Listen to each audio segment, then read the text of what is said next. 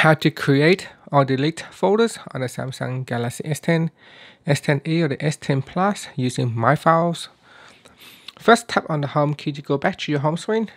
Then swipe up from the home screen to go into the app screen. From here, tap on Samsung and then tap on My Files. My File is a Samsung file manager.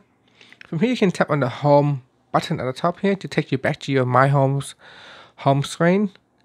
From here, go to the folder that you want to create the new folder. So I'm going to go to the internal storage, data storage. And here I'm going to go into backup. And I want to create a folder within this backup folder. So what you want to do is tap on the menu key at the top and choose create folder. And here I'm going to give it a name. So I put in test backup and then tap on create.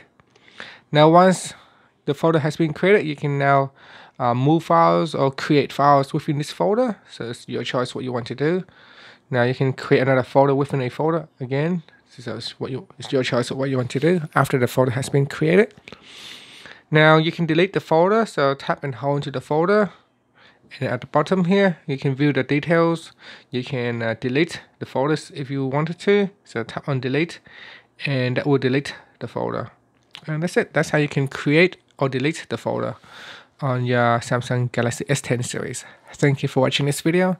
Please subscribe to my channel for more videos.